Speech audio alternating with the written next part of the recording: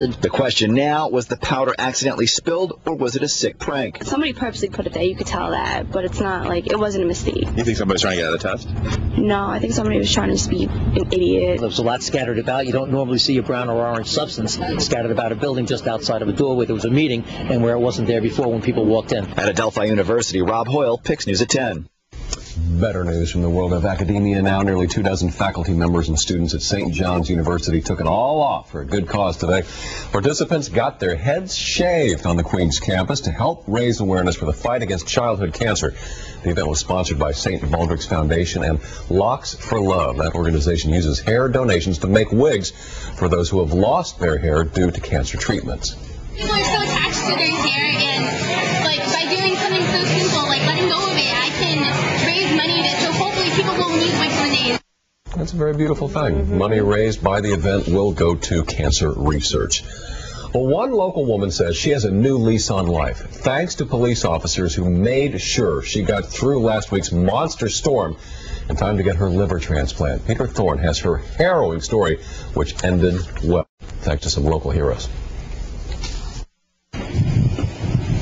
At 11:30 last Thursday night, a terrible storm bearing down on the city, and 59-year-old Marianne Steinbach of Atlantic Beach in Nassau County, desperately in need of a life-saving liver transplant, gets a call from doctors that a match has been found in Buffalo and would soon be flown to New York.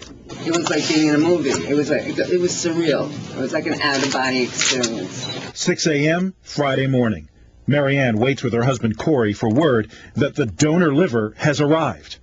When it first happened, I think my wife went into shock, and I said, this is it, let's go. 7 a.m. Friday, the donor liver is safely removed and headed downstate. 8 a.m. Friday, the liver is in the city, bound for Montefiore Hospital in the Bronx. Marianne is told to get to the hospital as soon as she can, so the liver will still be viable for transplant. But there's a big problem, that blizzard. Amazing amounts of snow. Marianne couldn't get out of her driveway because of the snow that had piled up from the huge storm. For most folks, last Friday's snowstorm was an inconvenience, but for Marianne Steinbach, it could have meant life or death. We had to pick her up and get her into the Bronx during the height of the storm. Desperate for help, Marianne calls emergency officials. 4 officers come to her rescue, a joint Nassau County PD, NYPD mission of mercy.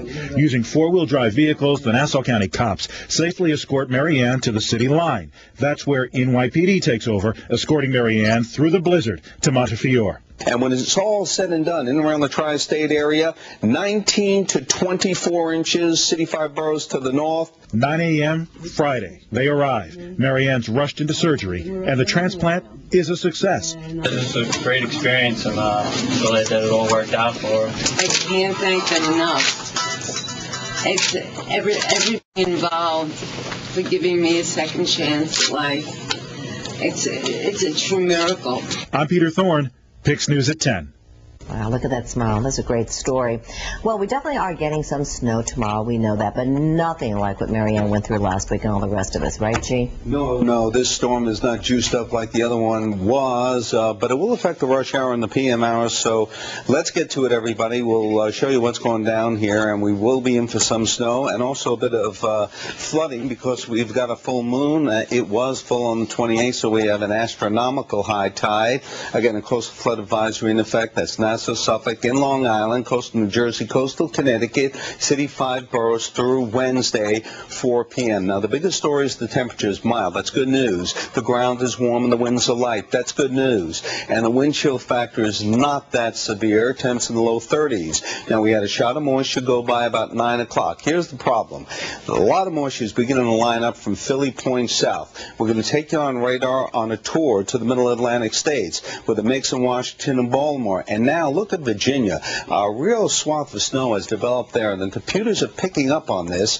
And the question is, how close is this storm to the coast? Because this bright white that you're seeing is good moderate snows, though it has some lift to it across the Appalachians. how much of it gets in here.